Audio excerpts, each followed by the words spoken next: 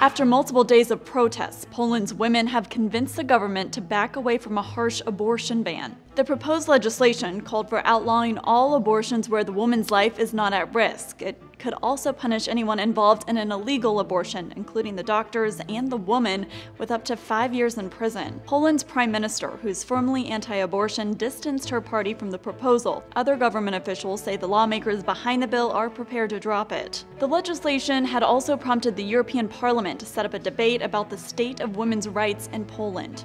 For Newsy, I'm Katie Lank.